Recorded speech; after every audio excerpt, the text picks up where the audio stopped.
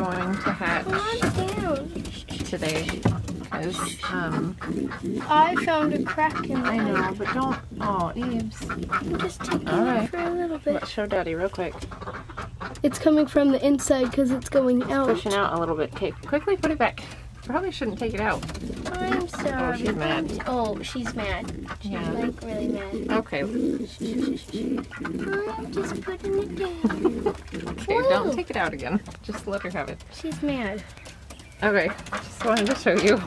I wasn't going to take the egg out, but somebody had other ideas. Good morning, good morning. I've been keeping, this is Lucy and Ricky inside this nesting box at night, trying to get them to be a little more interested in each other. But in the meantime, Ethel's not real happy with me right now. Watch out, sweetie. I know.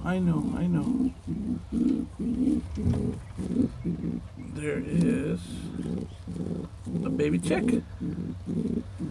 So I'm gonna leave her to take care of him today. But thanks again for all your feedback and advice. You know, obviously we're super bummed to lose the other egg, but that's part of this learning experience. But I am super excited. That is our first young bird, so we'll be working on keeping him fed and raising them and starting to train people. There you go, Ricky. You can use that box. So congratulations, Ethel, you're a mom. Congratulations, Fred. Hope you guys are off having a great day. Sun is just coming up here. I gotta let our ducks out and then I'm off to work. So just yeah, really excited. So guess I'll have to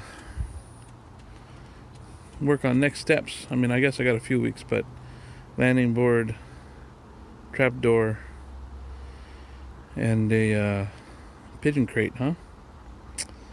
Anyways, thanks a lot. Super pumped.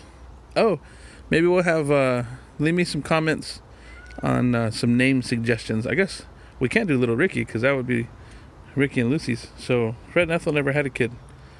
We'll have to figure it out. But wow, there's a baby bird in there. Awesome.